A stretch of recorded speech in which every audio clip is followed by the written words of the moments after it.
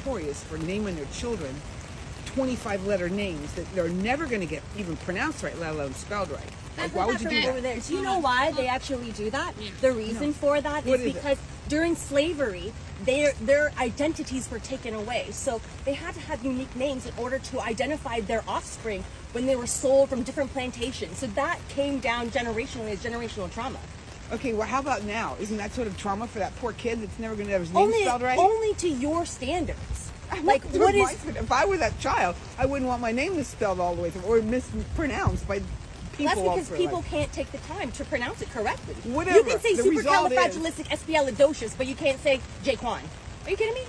Okay, whatever the result is, the poor child does not have his name pronounced correctly or spelled correctly. Because people do not take the time. You can take the extra 2 seconds to do it, but instead you're sitting here making fun of a whole culture of people for things that they didn't have a choice on. Do you have a name that gets misspelled a lot? I sure don't. Well, because my mom whitewashed my name. So that's right.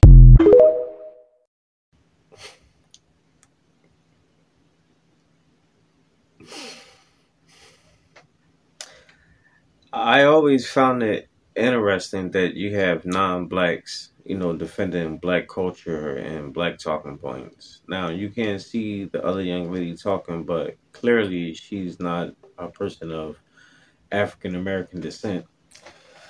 Now, a lot of y'all is not going to like this, but let me just be real. What the lady is saying is she's absolutely right. Now, it probably shouldn't be coming from her.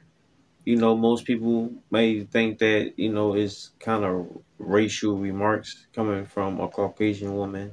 But you got a lot of black people who say the same thing. Shoot, I'm one of them. I just was having a conversation maybe a week or two ago about this very same thing, about these awkward names that you got a lot of black females calling their children. Because it's not really the guys doing it. It's really the females. And the young lady talking about emotional trauma. I don't think naming your son Daquan or your daughter Denim Dior, I don't think that has anything to do with trauma. If anything, I just think that it's just ignorance and not really thinking straight. Because think about that child. Think about when that child get older, him or her when they get older, and think about when they start trying to look for jobs.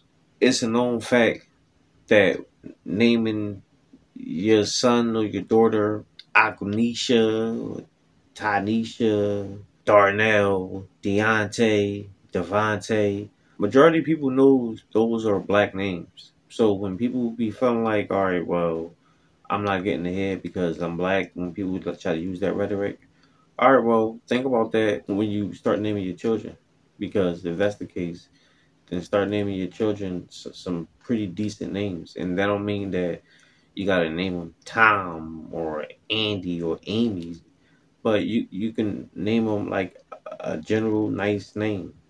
Like James. like James is a universal name. Anthony, Tony, things of that nature.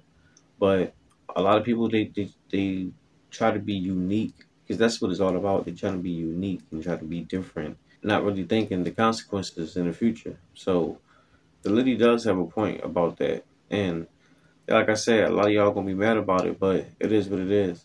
I'm starting to be at the point where I'm not just identifying with color or skin or culture, but now I identify with logic and common sense and forget all the ignorance. Because a lot of times in black culture, ignorance is celebrated, and I'm not a person to tolerate that. So you can call me a sellout, call me Uncle Tom, weirdo, whatever it is. It's cool with me because I don't want to be a part of that anyway. But she's absolutely right. But until then, I'll holler at y'all next one. Peace.